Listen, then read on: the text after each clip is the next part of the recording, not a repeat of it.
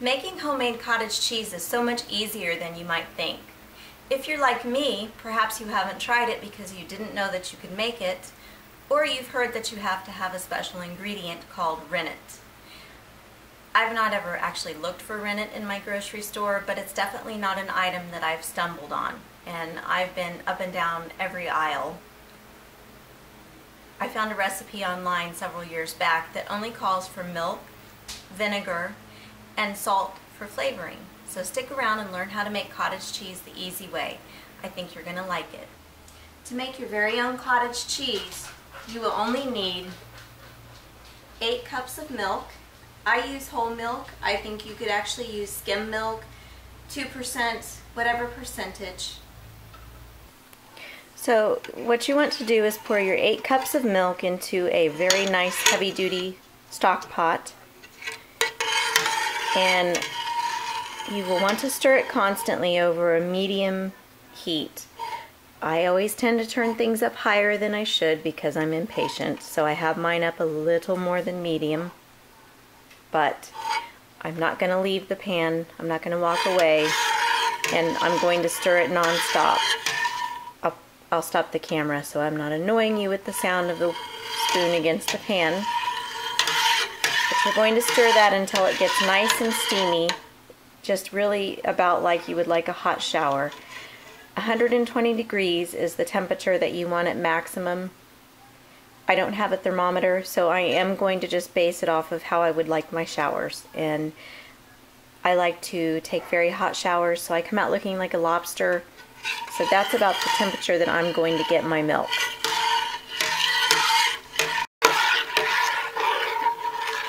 Okay, the temperature is about where I want it to be. I can stick my finger in it, but it's getting almost uncomfortable. So I'm going to pull this off of the heat. I'm doing it one-handed. I lost my camera people today. Stir it around a little more so the heat's kind of even. Make sure. Yeah, it might even be a little too hot. Maybe a tad. Let it sit for just a moment. It's cool out today. We've got a nice breeze coming in through the window. Hopefully the pan will cool off just a bit. Okay, I think that's about right, really. So you're going to very carefully pour in your ½ cup of vinegar. I actually had filmed this once before, and somebody thought it would be cute in my family to replace an entire bottle of vinegar with water. So the last batch didn't do what this batch is doing. I don't know how well you can see this, but it's actually already beginning to separate. How cool is that? So I'm just going to very carefully mix the vinegar in. You can see the milk proteins are separating, I guess that is. Well, at any rate, I'm kind of sound like a ding-dong because I don't know what I'm talking about, but you can see the whey separating. Isn't that beautiful? The process begins that quickly.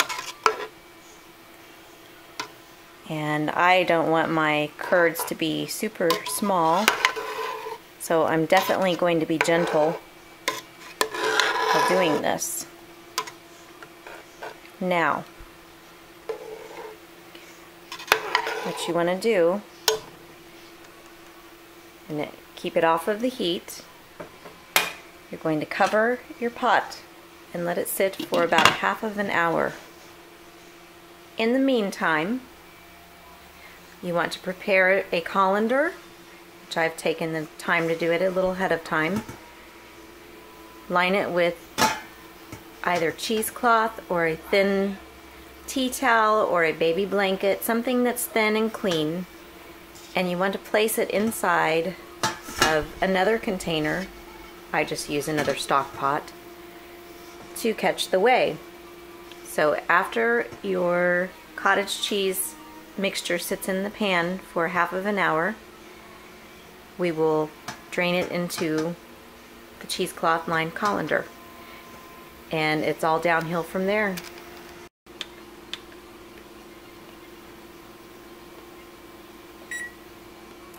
In the meantime, while you are waiting for your cottage cheese to firm and cool down, you can also make the mixture that the cheese will rest in. It is simply a half of a cup of either milk or cream. I just used whole milk.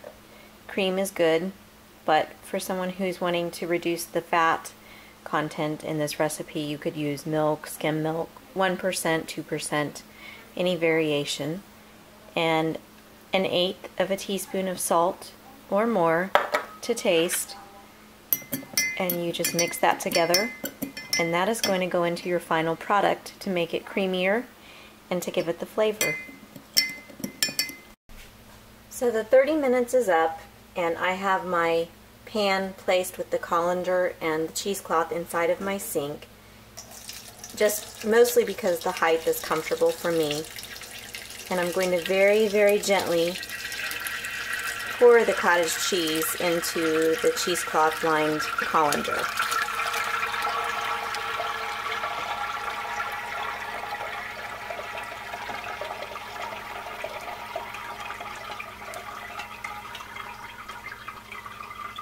I'm going to let that drain for just a few moments, and then I'm going to remember to remove the pan that has the whey underneath, because the whey is very nutritional and it can be used in soups or in shakes. Now it will have a sour flavor because of the vinegar in it, but it's still really amazing, the nutrition that is in whey. So I'm going to let that sit for just a few moments, and then I'll show you the next step.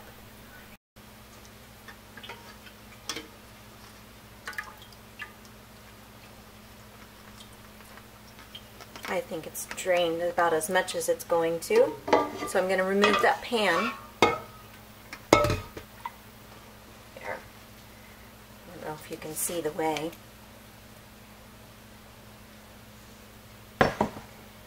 And then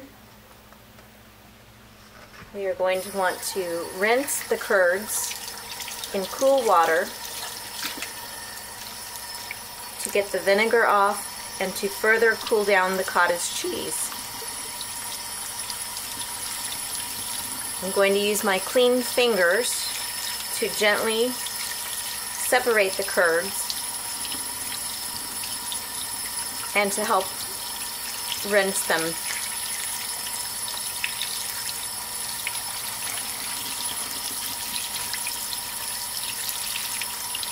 This is not a process that needs to be rushed.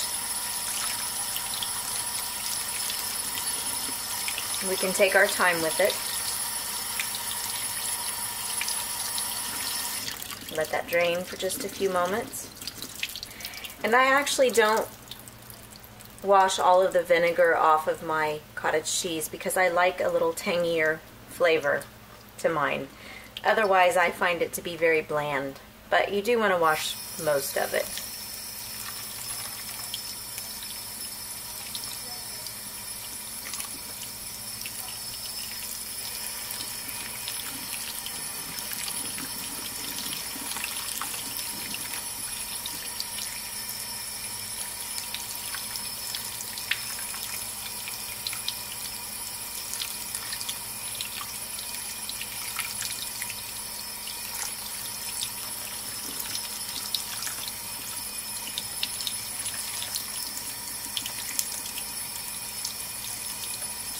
I've had some of my blog readers tell me that their texture came out a bit more like ricotta cheese, but that it was amazing.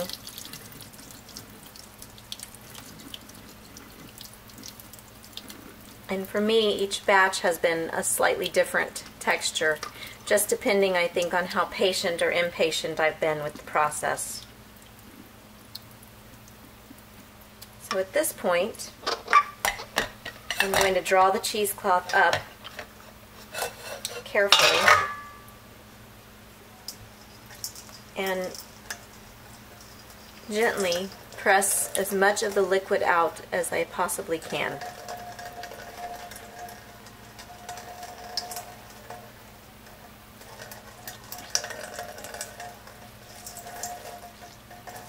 As you can see, this 8 cups of milk only renders perhaps 2 cups of cottage cheese by the time it's mixed in with the milk that's used to flavor it with. So that is one more reason in my book to save the whey, because otherwise you're throwing all of that nutrition away from milk. There have been times when our milk prices were so high that I did not make our own cottage cheese at all because it just seemed like such a waste. However, if you have your own dairy supply, or when the prices of milk are down, and if you will use the whey, it can be economical as well. But it's always worth trying just to know how to do it, in my book, and to enjoy the flavor of fresh homemade cottage cheese.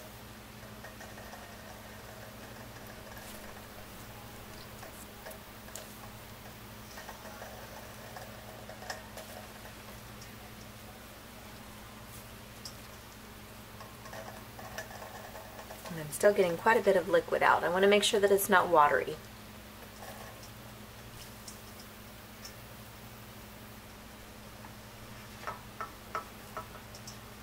As you can see, it's definitely has sort of a ricotta-like texture this time.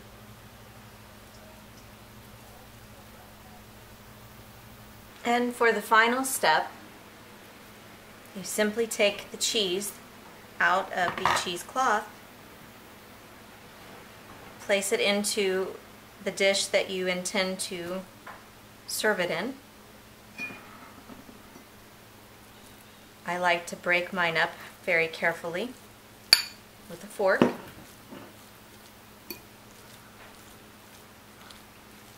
And then I pour the milk salt mixture over the top of it.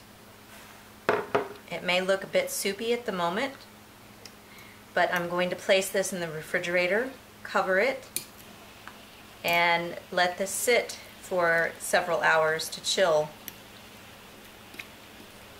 And when this is finished, this will be every bit as delicious, and then some, as any cheese that you can buy in your supermarket.